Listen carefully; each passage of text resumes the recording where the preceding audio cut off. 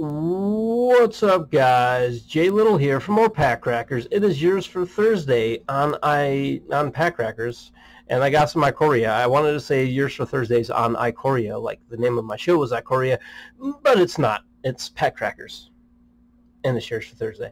But anyway, guys, so if you're not familiar with yours for Thursday by now, which you should be, every Thursday, open up a pack of Magic the Gathering, or multiple packs, depending on what I'm feeling that day. But if I get a mythic, at least in Corona times, I give away a TCG player gift code to one lucky commenter, subscriber, and liker to equal to the cost of the card itself. So what I'm going to do, I'm going to open up this pack, see what we get. If we get a mythic, I'm going to check the cost of the mythic. It's going to be based on the cost on TCG player.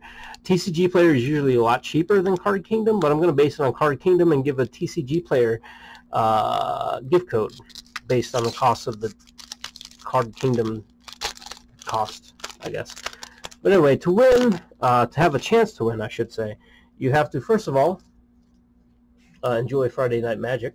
You don't have to do that, actually. But you have to be subscribed to my channel. You got to like this video. You got to comment on this video. If you do those three things, you're entered into a drawing, which I will announce next week to see who wins. And let's get through the card, shall we? There's more rules in the description below. Also that tentative connection, solid footing, frost veil, ambush. That's a dude. I have him in my, well, never mind. I don't use that deck anymore because the one guy was banned in Standard on Arena, but whatever. Honey Mammoth, not to be confused with Honey Badger. Ooh, Cavern Whisperer. Comic book artwork. That's not a giveaway. That's not a mythic. Only mythics declare giveaways. What? Blazing Volley, Day Squad Marshal, fighter of the Night Squad Marshal. Crustacean.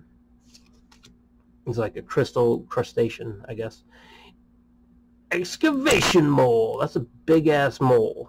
Like, you wouldn't think a mole would be a 3/3 creature. I wouldn't think, at least. Oh, Flourishing Fox. Look at him. He's chilling. He's hanging out. Being a bro. That's my first uncommon? Yeah. Second uncommon, Neutralize. Last uncommon, Frill Scare Mentor. Remember to pause and read about it if you want to. And my mythic is not a mythic. It's Mythos of Snapdax, though.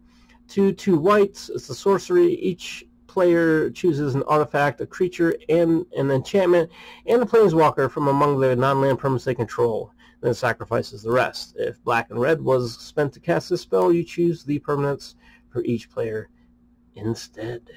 Nice. It's good rare. But ooh, we got a foil. Is it a foil mythic? It's not. It's a Wingfold Terran 5 and a blue for a 3/6 dinosaur. Enters battlefield with your choice of flying or a hexproof counter on it. I don't know. So, ooh, sweet artwork on the tokens. I noticed that some of the tokens are worth more than the actual rares in the set, which is wild. That's not what I want on there. I want the Seb McKinnon artwork. Bruh. Seb McKinnon. He's the man. If he can't artwork it, then somebody else will, I'm sure. But hopefully Seb still will. But anyway, guys, no giveaways this week.